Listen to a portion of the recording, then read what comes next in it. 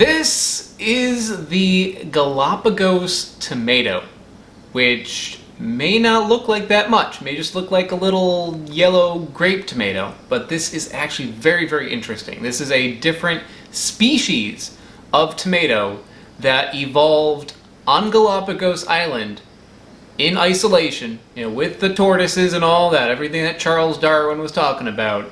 It evolved separately from all the other tomato varieties. The plants have different features that are not on normal tomato plants. These are definitely a different species. So I'm not sure if it's going to taste any different, but it definitely has a different kind of appearance to it. They're like a little oblong looking, and of course they have that nice golden color to it. So very interesting to get a chance to try this. And I was given this opportunity by Matt. Matt, thank you so much. I believe Matt sells seeds on his website, mattspeppers.com. So check that out for some more information. Before I take a bite of this, a few more things. Number one, Galapagos tortoises. It's one of their favorite fruits. Also, you can cross these with regular tomatoes to create a hybrid tomato. And people do. It's actually popular to do that because these have certain disease-resistant qualities that regular tomatoes don't. So when you combine them together, those tomatoes that come out are resistant to disease, or they can be. So that's kind of cool. So I'm going to give this a try. I was expecting this to taste just like regular tomatoes. It doesn't. It also has a different texture to it. The skin on the outside is very tough. It's thin, and the flesh on the inside is very soft, but that skin doesn't like break down when you chew it. Here's the skin. You can see how tough this is. It's like a little tough piece of plastic. I can't even, like ripping it is hard. Yeah, it's like oddly very tough for a tomato.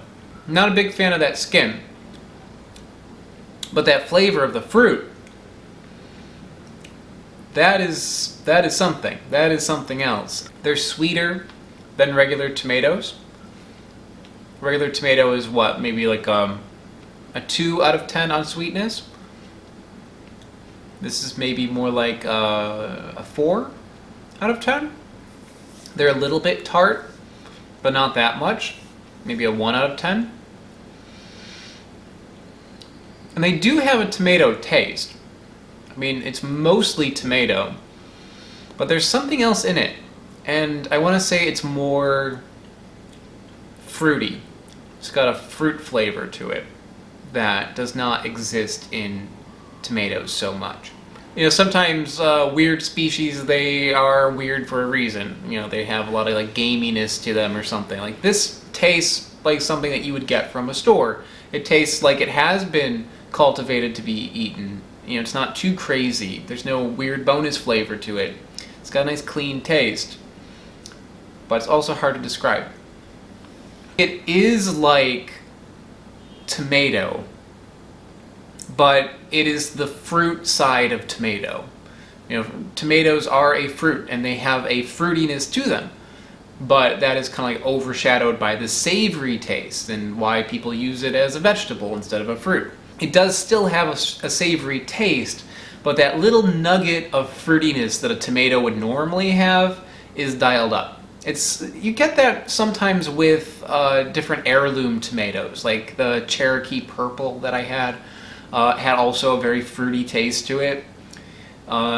This one is also in that direction. I think maybe trying to pinpoint a different fruit that this tastes like isn't really the right thing I should be doing. It should be more just focusing on that quality being different. That quality of fruit is much higher in this than a regular tomato. The savoriness is about the same, so it's a little deceptive. It's got a strong savory taste, but it also has a strong fruity taste. It probably would be best off being used in savory applications that also have a sweet element to them. Like if you were to put this in a salad, it'd be really good. You can put this in a fruit salad too, it'd be really good. I think you can utilize that sweetness and that savoriness and have it work for certain things. It'd be really good in salsa. it would taste more like a mango salsa without the mango in it. Not exactly, but it would have like a similar kind of like taste buds getting triggered. So that's kind of interesting. That's definitely an interesting tomato to have. I haven't had anything quite like that, even with the heirloom tomatoes that I've had in the past. And thanks again to Matt for sending this to me. Again, it's mattspeppers.com if you want to check this out yourself over there. And I will see you next time. I want to give a special shout out to AltPod and Smarter Every Day. They are mega patrons over on patreon.com. Patreon is how this channel happens. It's how I can afford to do all the things that I do. So if you want to help me out by supporting the channel and getting some bonuses along the way, check out the description. I also have these shirts for sale. Those are in the description as well. See you next time. Bye.